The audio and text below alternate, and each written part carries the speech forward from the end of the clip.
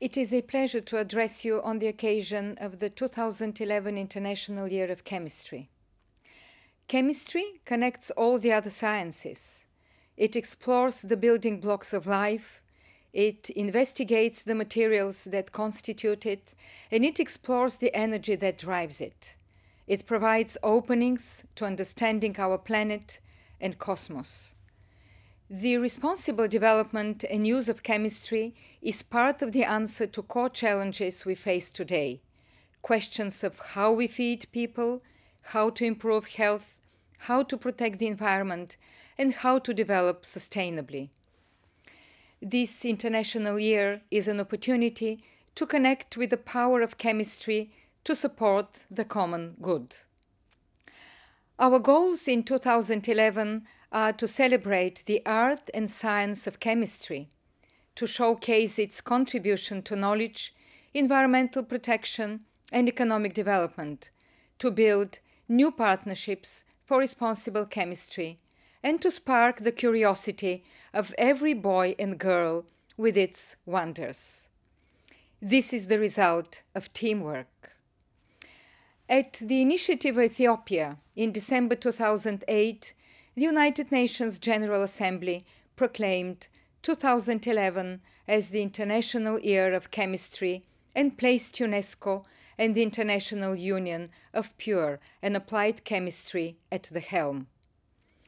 Countless individuals and organizations in industry, government, and across the sectors of science and education have been active in planning events worldwide. I encourage you to visit the website of the International Year of Chemistry to find out more. Teaching and learning hold the keys to our future. We must nurture today the chemists of tomorrow. The imagination of every girl and boy is a precious resource. In classrooms, through new communication technologies, by building new partnerships, our aim is to encourage young people to explore the mysteries of chemistry and to stimulate their creativity to take us all forward. Girls and women are especially important here. Marie Skłodowska-Curie was awarded the Nobel Prize in Chemistry 100 years ago. Since then, only 3 women have been honored in this way. The world needs more women laureates.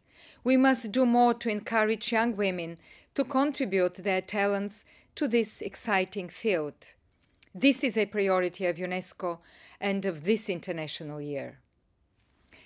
2011 marks also the 100th anniversary of the founding of the International Association of Chemical Societies, which later became the International Union of Pure and Applied Chemistry.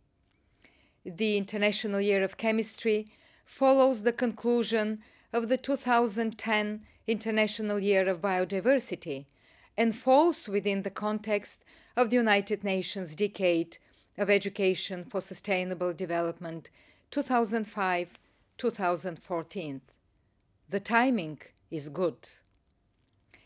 This 2011 is an opportunity to celebrate chemistry and to support its responsible development into the future.